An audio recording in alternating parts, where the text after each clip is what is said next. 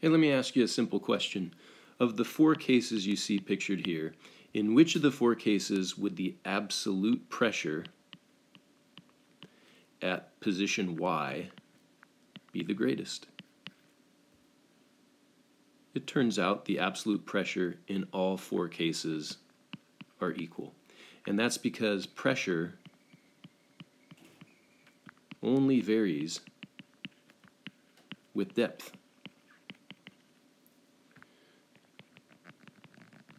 If the depth is the same in every case, then the pressure doesn't vary with the volume of the container or the shape of the container. Pressure doesn't vary with volume. Pressure doesn't vary with shape. Pressure varies with depth. Let me ask a similar question. Let's say you're going to go for a swim and dive 6 feet deep underwater, in case A, in a freshwater lake, in case B, in a swimming pool, or case C, in the ocean. 6 feet in every case. In which case would you experience the greatest absolute pressure? Okay, so you caught me on a technicality. Case C would be the greatest pressure. I might have misspoken. Pressure varies with depth and density. If you swim the same depth in two different fluids, there'll be a greater pressure in the fluid with greater density, and seawater has a slightly greater density than freshwater.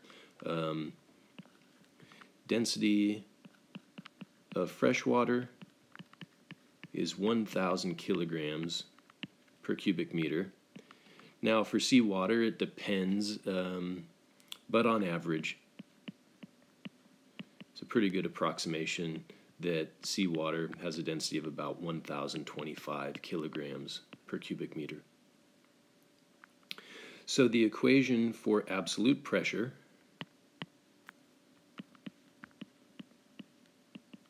just says absolute pressure is the pressure you already experience due to the weight of the atmosphere plus the additional weight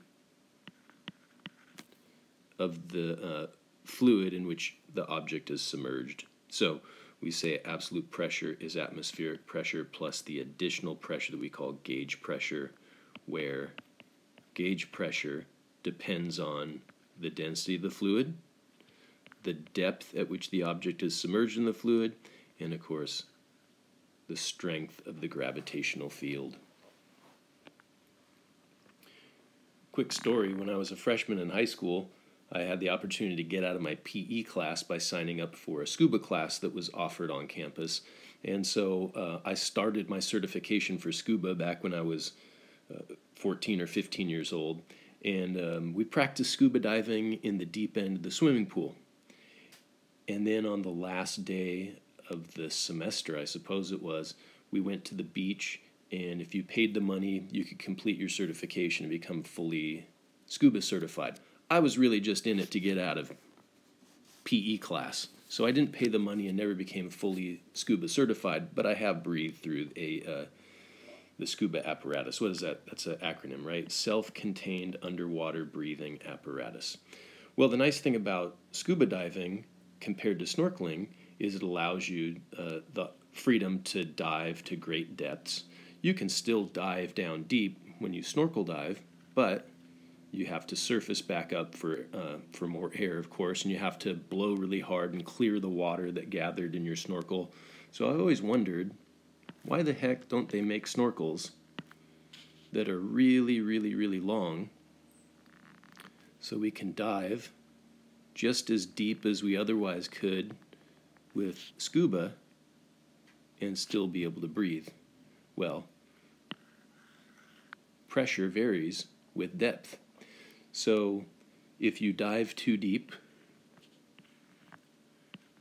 this value of H creates an additional pressure that acts on your lungs. But if this snorkel goes to your mouth, then you've opened up your lungs to a pressure of 1 atmosphere on the interior, but on the exterior there'd be a pressure much greater than that, and the diaphragm muscles that control the expansion of our lungs just aren't strong enough to deal with that additional pressure. In fact, the maximum depth that you can go underwater and still expect your diaphragm muscles to be strong enough to allow you to take a breath is somewhere between 16 to 20 inches. So there's a maximum functional length of a snorkel tube. All of this kind of reminds me of the classic demonstration where you take a glass, hold it upside down. You might have watched the video on this. I don't know if you can tell in this picture, but this glass is full of water. And so if the card was placed on top of the glass before it was inverted, once it goes inverted, nothing spills out. That's because of the very top part of the glass. It was almost totally full when you put this card on. And if the water were to fall out, then this region here, it certainly wouldn't be a bubble filled with air because the glass was totally full of water when you put the cardboard on. So for the water to fall out, this space up here would have to contain vacuum. And the pressure of a perfect vacuum is equal to 0. Notice, by the way, there's no such thing as negative pressure. Now, there can be a negative change in pressure. If pressure drops, we can associate that with a negative value. But as far as absolute pressure is concerned, there's no such thing as negative pressure. The lowest pressure you can get is that of a perfect vacuum equal to 0. So if the top part of this glass full of water is at 0 pascals because it's vacuum, and then the bottom is being pushed on by 1 atmosphere, or 1.01 times 10 to the 5th pascals, then that difference in pressure between the top and the bottom is enough to account for the weight of the water. So this is really the principle behind which a barometer works. Now the question is, what's the tallest glass that you could ever expect to do this from? I know they make some really tall glassware for drinking specialty types of beer. I think a Pilsner beer is supposed to be consumed out of a really tall glass. So could you fill up a Pilsner glass with beer, and then at your local pub impress all the other patrons by putting it upside down and expecting none of it to spill out? Yes, it would work. Okay, so try that next time you're out at the pub, eh? What's the upper limit? What's the tallest size glass I could expect to do this with?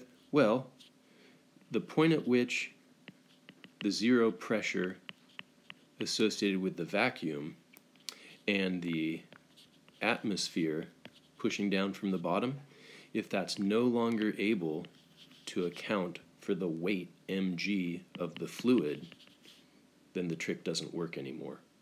And as we found out earlier, when it comes to water, considering the equation that expresses how gauge pressure varies with depth, for every 10.3 meters, which is approximately 33 feet, for every 10.3 meters or 33 feet of water, that leads to an additional atmosphere of pressure. So that's the upper limit to the height of a column of water that can be inverted and not spill out. H maximum is about 10.3 meters. Well, that wouldn't make for a very practical barometer. We couldn't fit a 10.3 meter tall column of water in a classroom to demonstrate pressure differences, but we can achieve that with a mercury barometer. So if we have an inverted tube that's filled with mercury whose density is much greater than water, then the same principle takes place. Now I want to argue that when it comes to physics, nothing sucks. So some people would say if you try to create, this is a simplified model of the way in which a Mercury barometer works.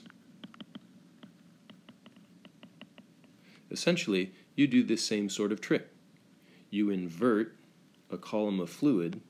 So here, it's an inverted, well, it's kind of like a test tube shape, right? Only a really tall one, more than 760 millimeters tall. If we want, we can call that 76 centimeters. So a little less than a meter stick, right? About 3/4 of a meter stick.